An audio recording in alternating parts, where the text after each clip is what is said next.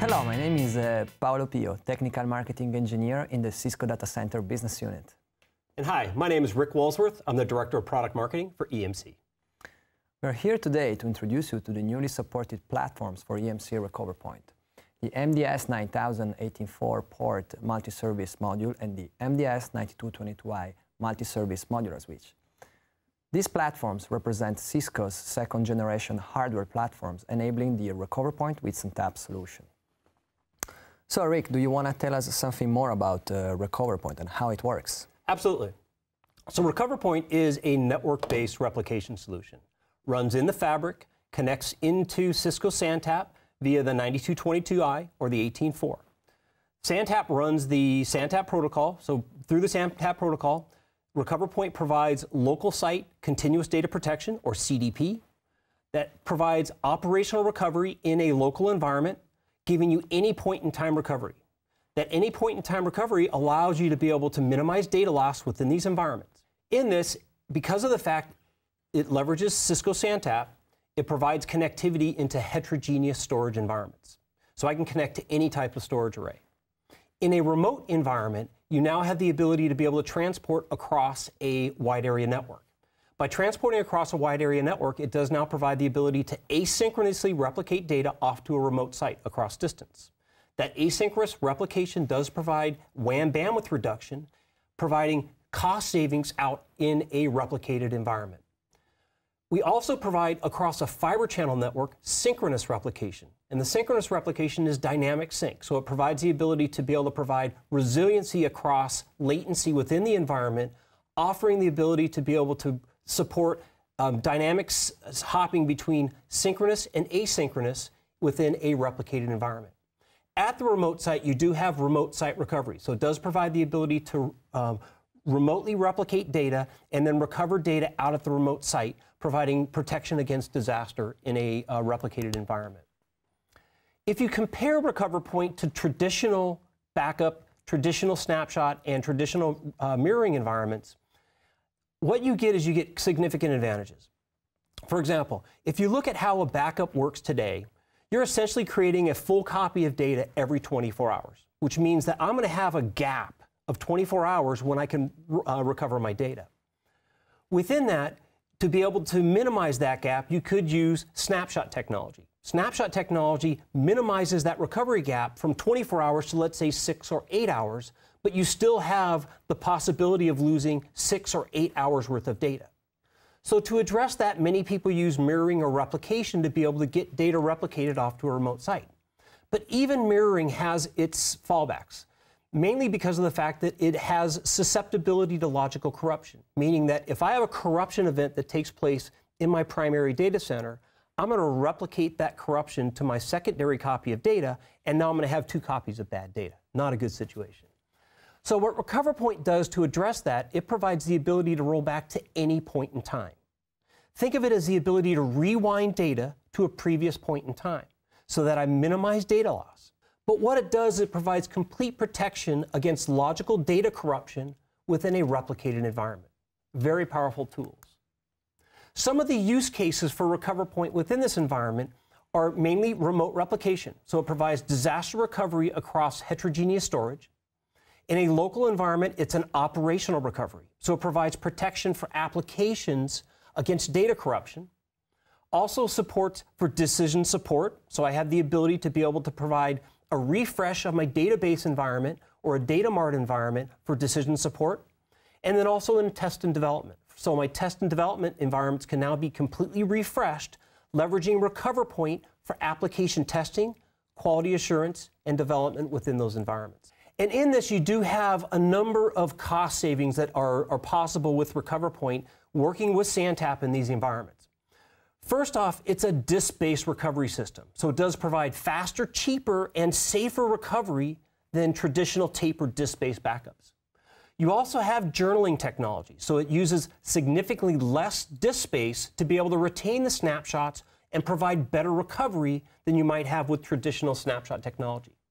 On top of that, the bandwidth reduction provides tremendous cost savings because what it does is it uses significantly less bandwidth to be able to replicate data across the WAN itself. So these are some of the cost savings, Paulo, that you get within a replicated environment using RecoverPoint and SANTap together. So if you could now tell us a little bit about how SANTap works to be able to help understand how RecoverPoint and SANTap work together. Certainly, Rick. So for RecoverPoint to work, the RecoverPoint appliance needs to receive a copy of all the write IOs going from the host to the storage. So there is a service inside the fabric that performs this IO splitting. This service is exactly called Cisco SANTap. Cisco SANTap takes each write IO, sends a copy of it to the backend storage, and sends another copy to the appliance. Then the appliance can do whatever is needed with this IO, use it locally or transport it over the WAN to the remote site. Cisco SANTap offers several advantages. Unlike data path appliances, SANTap out-of-band fabric splitting provides a reliable copy of the write IOs to the appliance, preserving the IO integrity and availability, meaning errors on the appliance or on the path to the appliance don't affect the host IOs, and without impacting the application performance. Cisco SANTap enables a scalable replication solution for mission-critical application running on heterogeneous storage. SANTap is part of the storage services offered by the Cisco MDS 9000 family of products. As we said initially, these services are enabled by the new Cisco Storage Services nodes, the new MSM 18+4 and the MDS 9222i. Let's take a closer look at these platforms. The Cisco MDS 18+4 comes with the 18 4 gigabit per second fiber channel ports and 4 Ethernet IP storage services ports. It is a new service engine that functions as the SANTap service engine. It supports SANTap starting from version 4.11i of NXOS and beyond. The 18 front panel ports are independent from the service engine, so the layer 2 fiber channel traffic is switched separately from the SANTap level traffic. The MDS 9222i multi-service modular switch is a standalone switch that, with a compact form factor on the 3 rack units, has an expansion slot modularity and advanced capabilities that you can normally find only in director class switches. It comes with 18 gigabit per second fiber channel ports and 4 gigabit Ethernet IP storage services ports.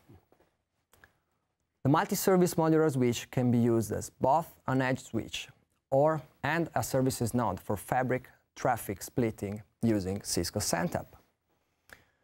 Expansion slot 2 can host any Cisco switching and services module. For example, customers can decide to plug in an 18+4, and they have the flexibility to provision SANTap, doubling the available resources for RecoverPoint, or another storage service like FCIP for standard extension. In addition, both the platforms are fabric speed agnostic.